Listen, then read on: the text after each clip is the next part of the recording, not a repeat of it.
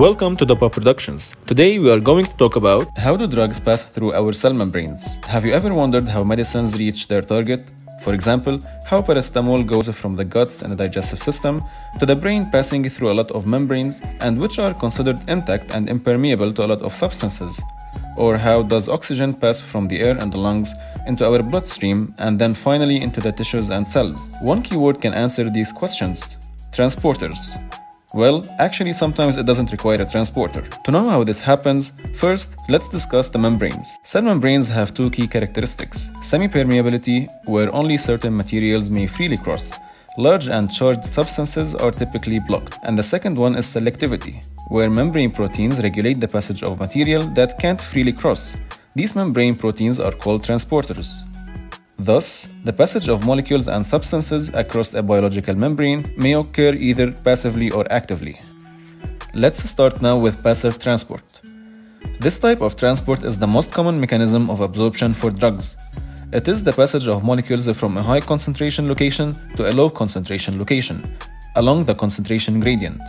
This is just simply how nature works. And this happens so easily that it doesn't need the energy to do it. Thus, no ATP hydrolysis is required, and that's why it's called passive. Okay, so now we understand that no energy is needed, but how do molecules go from one side to another? The first one is by simple diffusion. Since the core of the cellular membrane is lipophilic, thus any lipophilic molecule like ciprofloxacin, which is an antibiotic, will have no problem just diffusing through the membrane without any effort. The same happens with very small molecules like oxygen and carbon dioxide. The second one is by osmosis. It is the passive transport of water molecules from the low concentration to the high concentration of solute and not solvent. This usually happens since the cellular membrane will not allow the solute to pass through it, and thus water will always try to equalize the concentration of a solute across the membrane. Not to mention that water can pass easily through the membrane. The third one is by facilitated diffusion, which is also a kind of passive transport.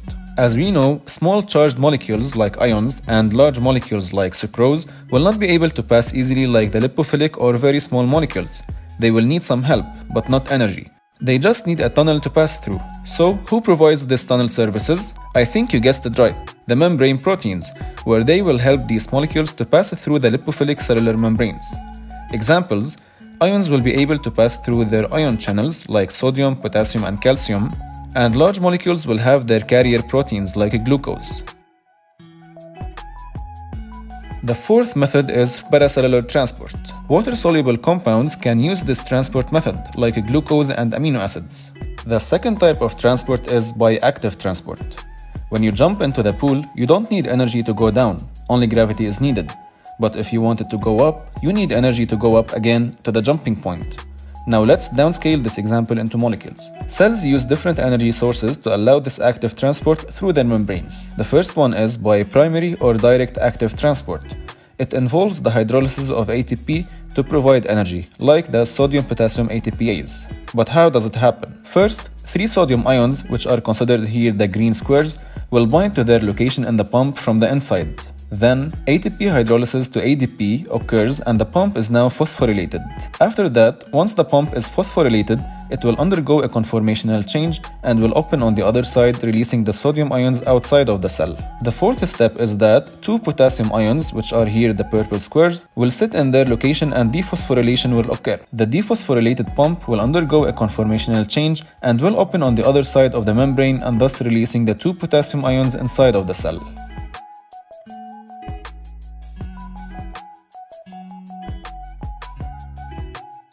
The second type of active transport is the secondary or indirect active transport. You know that we can gain energy from the waterfall, right? The energy that the falling water creates can be converted to electricity that we can use. That's how secondary active transport works. A molecule that is moving from its high concentration to the low concentration will not require energy. However, the energy that it creates with this movement will be utilized to move another molecule from its low concentration to its high concentration side.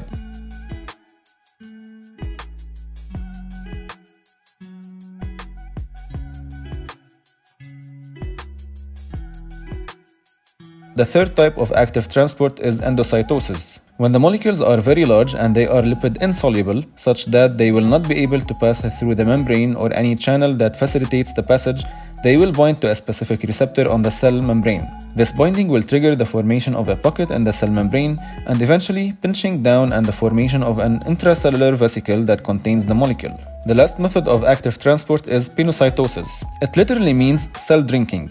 The difference between pinocytosis and endocytosis is that endocytosis requires binding to a receptor to trigger the process. Pinocytosis is the process of ingestion of extracellular fluids where molecules close to the membrane will be ingested too. Thank you for watching and don't forget to subscribe to my channel.